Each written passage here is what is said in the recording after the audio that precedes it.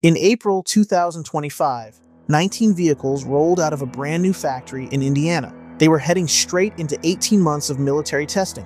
Cutting-edge tactical trucks designed to mount counter-drone systems that could hunt swarms while hauling troops through hostile territory. 1 month later, the Army canceled the program. Not suspended, not delayed, canceled. Here's what makes this wild. These weren't experimental prototypes. The JLTV A2 represented over 250 engineering improvements specifically designed to solve problems the Army had been screaming about for years. Corrosion eating through chassis, power systems maxed out by modern electronics, maintenance so complex you needed factory reps for basic service. AM General fixed all of it, built a 96-acre smart factory, delivered the first test vehicles on schedule, and then Defense Secretary Pete Hegseth sent a memo calling ground vehicles like the JLTV outdated and excess equipment. But here's the twist that makes this story matter. The Marine Corps is doubling down.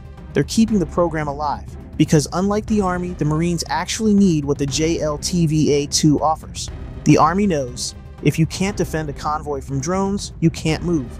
The Marines are betting everything on mobile C-UAS. Traditional air defense missiles, Stingers at $120,000 to $150,000 each, work, but you burn through your budget fast using precision missiles against cheap consumer drones. So why did the Army walk away from the platform built to solve this problem? By the end, you'll understand what just happened and why it matters for the future of ground warfare. Let's rewind to 2022 when this story actually starts. The Army wanted to recompete the JLTV contract. Oshkosh Defense had been building them since 2015. Solid trucks, combat-proven, widely deployed, but Congress mandated competition to drive down costs and encourage innovation. AM General won. The same company that built the original Humvee would now produce the next generation. Except they didn't just want to build Oshkosh's design cheaper, they wanted to fix fundamental problems. Problem 1, corrosion. Marines were finding structural cracks in JLTVs after just a few years of service.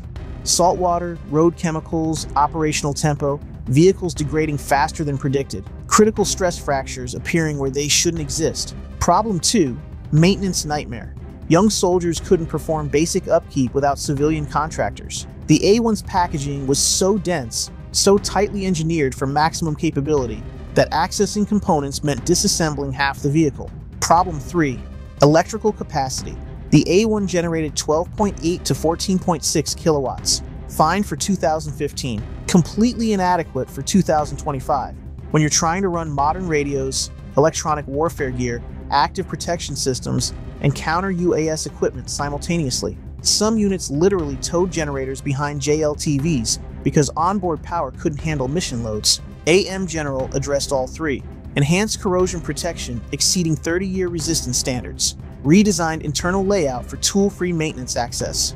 Revolutionary 24-volt lithium-ion power architecture replacing dual lead-acid batteries. Not just lighter, but enabling future hybrid systems and providing the electrical foundation for C-UAS integration. They incorporated over 250 engineering modifications. Built the A2 specifically to carry the sensors, effectors, and power systems needed for drone defense. The Marines had been proving the concept since 2019 with MADIS, Marine Air Defense Integrated System, 2 JLTVs working in pairs to detect, track, and kill drones. The A2 would make that capability sustainable at scale. In February 2023, AM General won an $8.66 billion contract for up to 20,682 vehicles. They built a state-of-the-art factory from the ground up. In April 2025, they delivered the first A2s for testing. On May 1, 2025, the Army published a memo: no more JLTV purchases, ever. The 250 vehicles delivered in January would be the last Army order. The mystery isn't just why the Army canceled, it's what happens now that only the Marines are buying. To understand what just happened, you need the full timeline. The JLTV program launched in 2006, born from Iraq's brutal IED lessons. Humvees were getting shredded. Initial response, bolt-on armor. But Humvee chassis weren't designed for that weight. Mobility tanked, reliability collapsed. Soldiers died in vehicles too heavy to maneuver out of danger. Pentagon requirements: mine-resistant protection with Humvee mobility, helicopter transportable, blast survivable, go anywhere the Humvee went, but bring troops home alive. Oshkosh won in 2015. Over the next 8 years, they delivered roughly 20,000 vehicles to Army and Marines. The platform worked, Crews praised its off-road performance, blast protection, and durability. But the battlefield was changing again. While JLTV was being optimized for IEDs buried in roads, adversaries were developing threats from above. Commercial drone tech exploded. China, Russia, Iran, all fielding or proliferating small UAS. Non-state actors using modified consumer quadcopters for reconnaissance and attack. By 2024, the Joint Counter UAS Office was running swarm demonstrations at Yuma, 40-plus drones converging simultaneously. The conclusion: no single system works. You need layered defense. Detection, tracking, identification, kinetic and non-kinetic defeat, all integrated through command and control. None of that's possible without serious onboard power. The Marines figured this out first.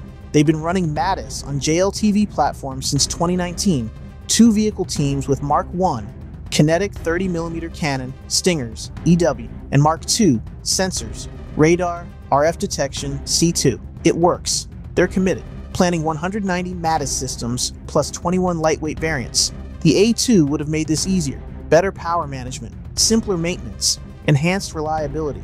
The electrical architecture to support everything from proximity-fused ammunition to directed energy weapons. Then Secretary Hegseth's Army Transformation Initiative hit. The stated rationale: pivot to Indo-Pacific, maritime focus, less need for ground vehicles. Army Vice Chief General James Mingus told reporters in May 2025, "We have enough JLTVs. We've bought enough already. Inside armor, heavy, and striker formations, we have enough." Translation: the Army's heavy formations are already equipped.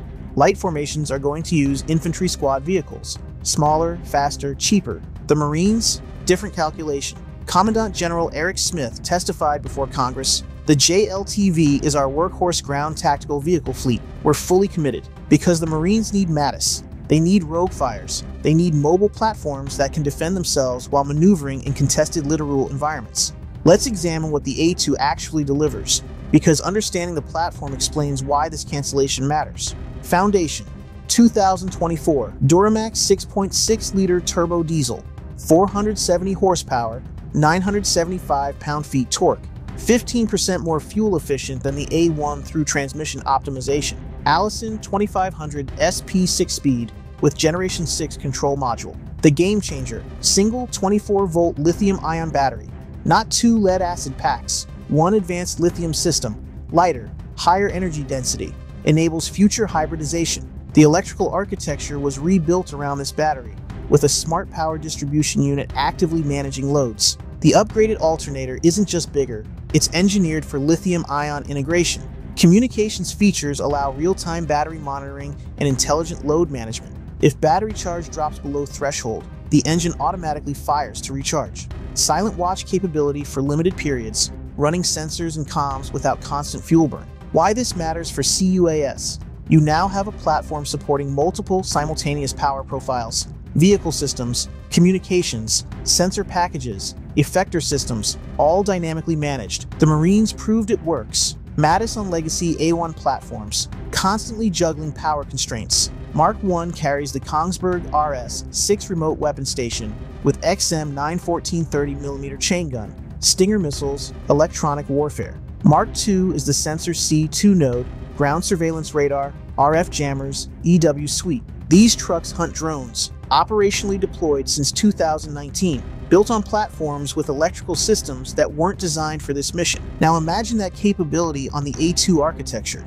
Leonardo DRS demonstrated the potential at AUSA 2024 with their air defense light variant, JLTV with RPS-42 radar, EOS R400, Slinger 30mm remote weapon station, APKWS laser-guided rockets, Stinger quad launchers. That's layered kinetic defense. For non-kinetic, BlueHalo's LOCUST integration changes everything. Their 26-kilowatt laser weapon system has over 10,000 operational combat hours. September 2024 demonstrations in Socorro, New Mexico destroyed every drone presented over 2 days. Groups 1 through 3 UAS, from small quadcopters to larger fixed-wing platforms. The real breakthrough: 30mm airburst ammunition with proximity fuses. Northrop Grumman's XM1211 high-explosive proximity round uses miniaturized RF sensor technology, capability that previously only existed in artillery shells and missiles. When the round detects it's within optimal lethal radius of a target,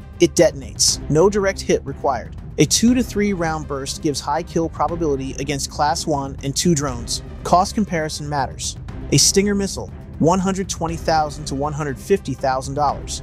A Coyote interceptor, around $100,000. 130mm proximity round, dramatically cheaper. Reports suggest well under $10,000 per shot. Though exact pricing remains classified, you can engage dozens of drone threats for the cost of a single traditional missile. The Army's developing the XM1223 multi-mode proximity airburst, programmable fusing switching between proximity airburst for drones, proximity delay for troops in defilade, and point detonation for light armor.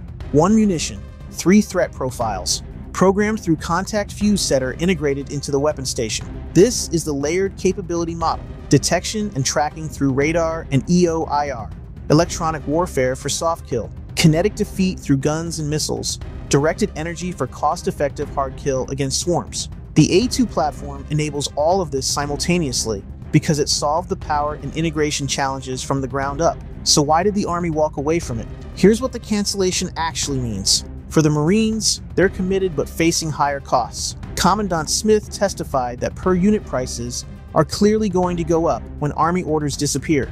Economies of scale matter.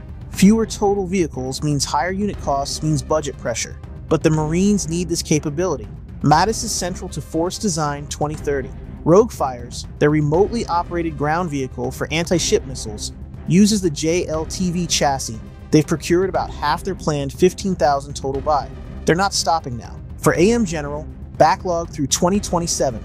They'll fulfill existing contracts, Marine orders, foreign military sales. The factory runs, but the $8.66 billion Army contract? Dead. The volume that justified building a 96-acre smart facility? Gone. For the Army, this is a strategic bet. General Mingus said they have enough JLTVs for heavy and striker formations. Light formations get infantry squad vehicles. Smaller, faster, cheaper platforms that won't survive the same threat environment but offer different tactical advantages. The unspoken calculation, Indo-Pacific focus means maritime operations, long-range fires, air and naval power. Ground vehicle convoys matter less when you're island hopping across the Pacific rather than sustaining land campaigns in the Middle East. But here's the problem that doesn't go away. Drones. Ukraine showed what happens when you don't solve counter-UAS. Every convoy becomes a target. Every static position gets mapped by reconnaissance drones and hit by one-way attacks. The threat environment doesn't care about your strategic pivot. The Marines understand this. They're betting on mobile C-UAS because they know they'll operate in contested littoral environments where air superiority isn't guaranteed and threats come from all vectors. 6 countries are pursuing foreign military sales. Canada approved $220 million for JLTV A2s. NATO allies watching closely because the drone threat is universal. The irony, the Army canceled a platform specifically designed to address the signature threat of modern warfare, at the exact moment when that threat is intensifying globally. China's watching, Russia's adapting, Iran's proliferating drone technology to proxies worldwide, and the US Army just decided it has enough vehicles capable of defending against those threats. So where does this leave us? Short term, those 19 JLTV A2 test vehicles delivered in April 2025 will complete their 18-month evaluation at Aberdeen and Yuma. The Army will collect data on 250 engineering improvements they'll never buy at scale. Testing continues because contracts were signed, but there's no production future for the Army. Marine Corps production, they'll buy what they can afford at higher unit costs. AM General will continue manufacturing. The question is sustainability. Can the production line support just Marine Corps and FMS orders? Can suppliers maintain capacity without Army volume? The testing data won't be wasted. Those corrosion improvements, maintenance enhancements, power system upgrades, they'll inform future tactical vehicle programs. When the Army eventually needs to replace its existing JLTV fleet, those lessons remain valuable. C-UAS technology development continues regardless. The 30mm proximity ammunition, directed energy systems, electronic warfare packages, these aren't JLTV exclusive. They'll migrate to other platforms, strikers, infantry squad vehicles, whatever comes next. High-power microwave systems, AI-enabled targeting, hybrid electric variants, all this keeps advancing. The XM1223 MMPA round moves toward production. BlueHalo's LOCUST gets integrated on multiple platforms. The technology doesn't die with the program. But there's a question nobody's answered. What happens in 5 years when the Army's existing JLTVs need replacement? When corrosion catches up? When maintenance backlogs mount? When the electrical systems can't support next-generation requirements? The infantry squad vehicle is lighter, faster, cheaper. It's also less protected, less capable, can't carry the same C-UAS systems, won't survive the same threat environment. The Army's betting that future conflicts won't require these capabilities at scale, that precision fires and air superiority obviate the need for protected mobile formations, that the Indo-Pacific fight looks fundamentally different from Middle Eastern counterinsurgency. They might be right, but if they're wrong, if ground forces need to maneuver through drone-saturated environments, the Marines will have the trucks that can do it, and the Army will be buying Humvees. The Army just canceled a program specifically designed for the modern threat environment. Do you think this was the right call, strategic pivot, or strategic mistake? Drop your analysis in comments with reasoning. See you next time.